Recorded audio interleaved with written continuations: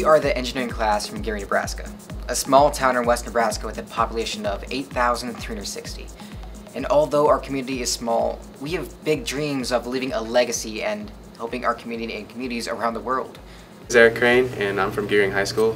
This year, I'm part of the Samsung Solve for Tomorrow team for 2018, and this year we're working on a 3-stage microplastic filtration system. While being presented with our STEM design problem this year, we have decided to embark on tracking and the growing problem of microplastics showing up in local and global water supplies. And it's estimated that around 20,000 microplastics can be run through your washer and your dryer any time of the day when you're doing laundry. Our design is a 3-stage filter system. The system is gravity-fed and will be implemented behind the washing machine. And prevent that much more contamination going into the water supply. The filters are progressively smaller as the water goes through the filtering system. Our first design had a 100, 10, and 1 micron filter.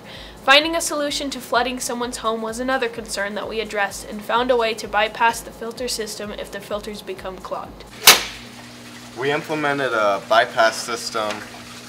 We put a hole in the drywall so that any homeowner could just pull off a simple plastic plate and be able to tell when their system is running through the bypass. So to implement our 300 micron filter, we had to design and print a casing to fit the 300 micron filter.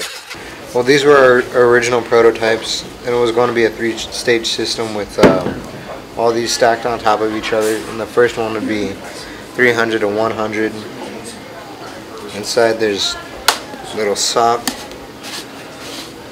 that is our filter. The first one would be 300 to 100, second one would be 100 to 50, and the last one would be 50 to 10. So it would just filter out all the little microplastics.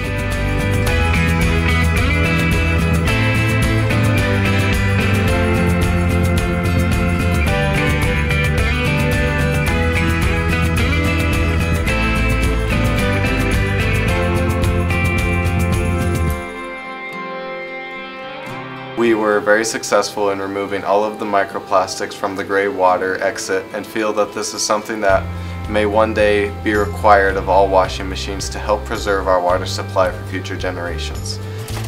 Our class here has created our final prototype with the 3D printed filter along with 2 PVC filters. The students at Gering feel very blessed to be able to be part of such a fun, educational, and important design problem.